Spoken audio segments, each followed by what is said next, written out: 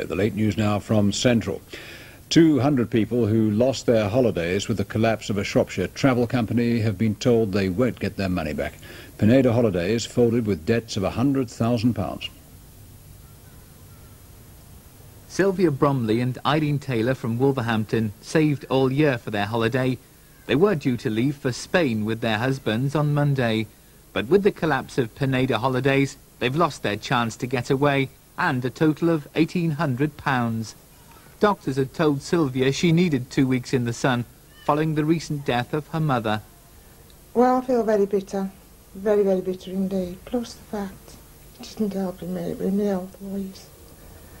I've had a very hard year this year with looking after my mum. And now I need a break. This has happened. Eileen and Sylvia are two of 200 people who've lost their money. There's been no comment from Pineda. The director, Ray Cash, was not at his Telford office today, where phones went unanswered. A Warwickshire man is critically ill after being shot in the head in Sussex. Ronald Cook from Rugby was drinking in a pub at Hove when a man walked in and shot him. 39-year-old Ronald Cook is still critically ill after being gunned down in cold blood while drinking with a female companion at this pub in Hove. The gunman fired a single shot in what is understood to have been a jealous rage before fleeing into the street. The victim is now under police guard at Hurstwood Park Neurological Centre here in Haywards Heath, where he underwent emergency surgery last night. He's said to be giving grave cause for concern, and relatives have travelled down from the Midlands to be at his bedside. Meanwhile, police are still anxious to trace 49-year-old Peter Russell from Hove in connection with the shooting. Police today made this appeal for him to come forward.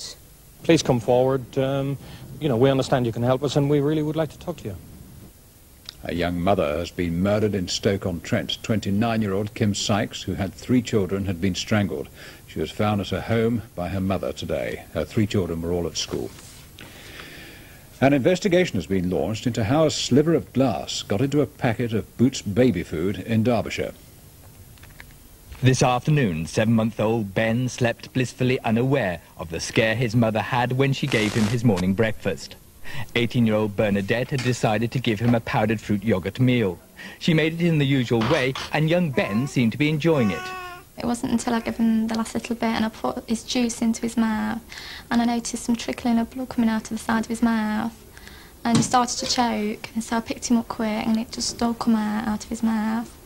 And I just panicked, ran into my friend who's next door, and she held him for me while I phoned the doctor, and I found a little bit of glass in his mouth. That's quite a big slither, isn't it? Well, yeah. And I was a little bit worried that he might have swallowed some. I mean, you know, a big bit like that, he could have done anything. A short time ago, Boots in Nottingham, who market the powdered breakfast, said they took any complaint very seriously and were concerned that Bernadette had found glass in Ben's food. They would now investigate the matter fully. A school in Leicester has been forced to close after a group of travellers moved onto the playing fields. The decision was taken by governors after parents complained their youngsters were being intimidated. Just 1 week into the new term, and lessons at Abbey Primary School in Leicester came to an abrupt halt today, with 700 pupils driven out by travellers. They arrived on the school playing field 2 weeks ago. Since then, says the school, some pupils have been threatened and intimidated and even had their dinner money stolen. There have been human excrements in the playgrounds, our property has been broken into, toys and things that we store in sheds outside in the playgrounds have been taken away. We can't put up with this situation. The playing field campsite adjoins a playground which is now out of bounds to pupils. Teachers say it's simply not safe to let the children out while the travellers remain. Now, after an emergency meeting between parents, governors, the police and education officials, the school is to close.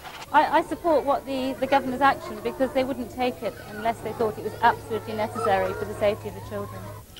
The case of a Solihull teenager sentenced to 25 years for drug smuggling in Thailand has been taken to the European Parliament. Karen Smith was arrested at Bangkok airport with her friend Patricia Cahill as they were about to board a plane to Europe. In their luggage, customs officials found nearly 30 kilograms of heroin, hidden inside shampoo and food containers. Now, 3 British members of the European Parliament are to put forward a motion calling for Thailand to review Karen's case. Her lawyer, Stephen Jacobi, who flew to Brussels yesterday, claims she was subjected to a show trial. He argues that she was blackmailed into pleading guilty to avoid execution, after 2 senior Thai police officers publicly said she was innocent. And he claims the judge ignored crucial evidence in her favour. That's it for now. Our next bulletin is tomorrow morning just before 10. From the newsroom tonight, a very good night.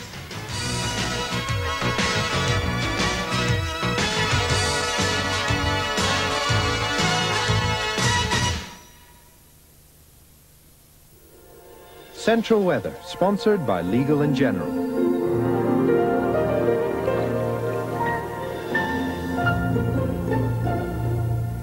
I've got a feeling in my waters that tomorrow might be the last day of real summery weather for this year, so don't miss any of it if you can help it.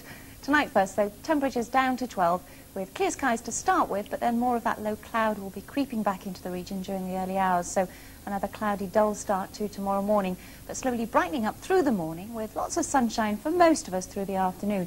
More cloud about in the east of the region, so not such a brilliant day there. Northeasterly breeze might make it feel chilly, but temperatures still reaching 24 Celsius tomorrow, 75 Fahrenheit. All in all, yet another pretty good day to look forward to.